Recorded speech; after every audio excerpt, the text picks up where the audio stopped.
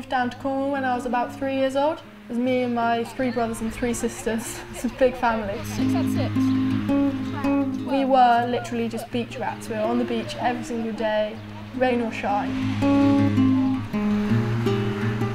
When I was at school, I was always just getting called like the little beach rat that would always turn up with wet hair, seaweed in her hair. Who cares? Surf Ratz are cool now. Tassy Surf Ratz is a club I set up in the winter last year, and it's basically me trying to get together as many young girls as I can in St.Ives and sharing my knowledge of surfing. It's always perceived that surfing is such a male-dominated sport, and I think it's nice in such a small town of St.Ives how we've already found 10 under 10-year-olds who are all absolutely ripping and loving it, and they're all girls, as well as my older surf rats who are all just loving it as well. They might not even realise how rare it is to go into a beach break and find a group of girls in there. That's hopefully what Porthmeor is going to be unique for soon. It's just how many girls we've got coming up.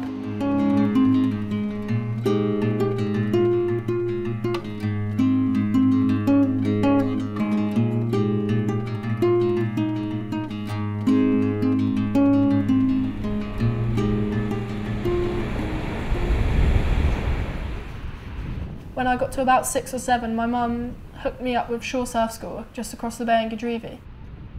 They trained me up until I was about 11 or 12 really.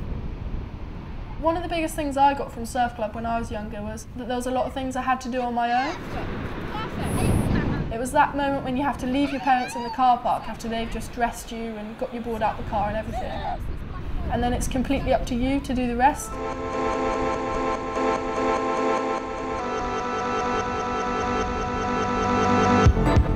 I do try and get the girls to work on doing it themselves, even though they're like 6 years old trying to drag their board down the beach. There are some days when we go out and it can be quite scary. The other day we went out, it was super windy and really rippy. All the girls kind of were looking at me as if like, should we be scared about this? It's always just so important to keep a smile on your face. If they see that reassurance in you and they see you're completely fine about being out there and you're having a good time, then they relax a lot more, and then a lot of the time they'll come up smiling even when they get hit down. We did a lot on like beach safety and if it was like that when they went out on their own, how they'd manage with it.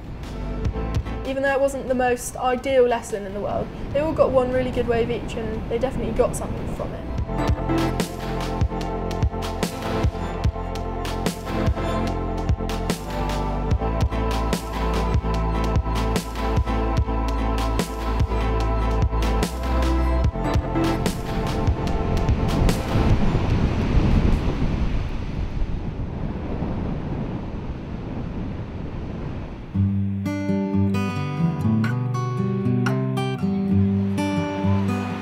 I think it's really important for all of the girls to be getting together. Not only are they getting better at surfing, but they're making new friends, as well as making friends who are older than them too. It's what St.Ives is all about really, it's just like a massive community. And if we can make little communities within that community, that's what I want to get out of Surf Ratz, is that all the girls are looking out for each other. Not only in the water, but out as well. There's nothing to stop anyone from joining Surf Ratz, whether you've surfed before or not surfed at all. Maya, I just want to see where you're at so I know how I think it's just really important for them to get into it before they get into that teenage phase of caring too much about what everyone else thinks, thinking that they're being judged and stuff. Throw it down and jump straight on and start your paddling. Yeah?